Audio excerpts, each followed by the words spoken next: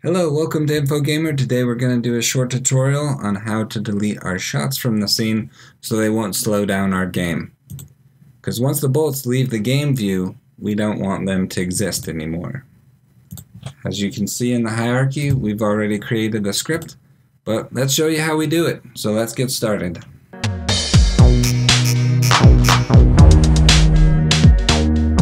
Go to Prefabs.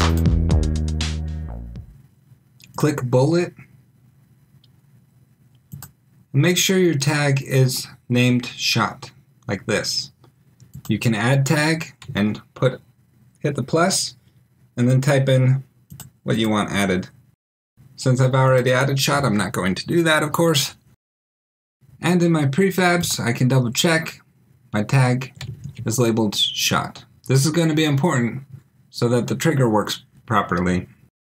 Let's also make sure that the order in layer is number 2, because we want the layer of the bullet to be ahead of the background and other layers that we have.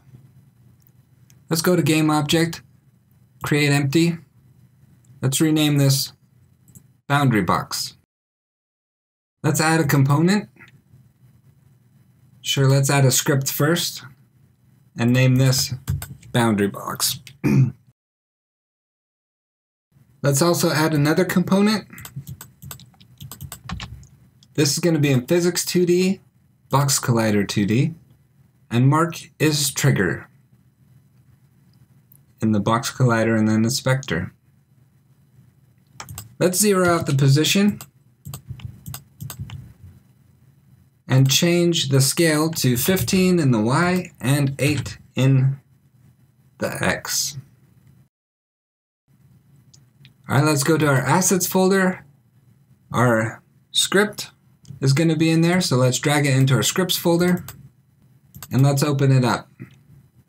Delete everything that's in this public class. We aren't going to use the void start or void update. Okay, this first line of code is going to be void on trigger exit 2D, parentheses, and then brackets.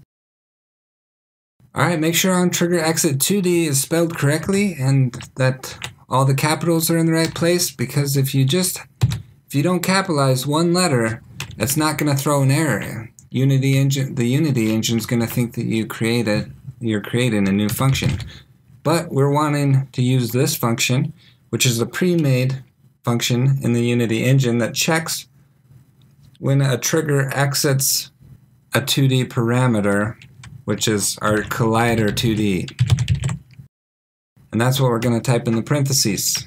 So in this function, we're going to put an if statement, and in the argument is going to say other.gameObject.compareTag parentheses, and in the parentheses quotes, a shot.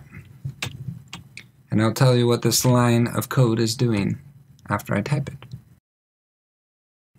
Okay, in the argument of the if statement, we're checking if other.gameObject, so this other 2D collider, if the GameObject's tag is shot. That's what we're checking in the argument.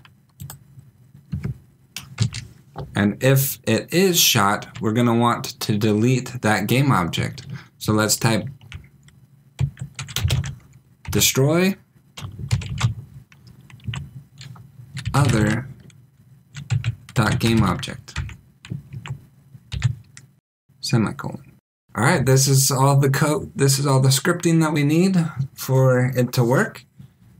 This line of code is saying, if the GameObject, if this other.gameObject tag has shot, then delete this other.gameObject, which is the same thing that we're checking, the same GameObject that we're checking the tag on. Alright, so Control S, and let's go back to Unity. Let's play and see if we got it working.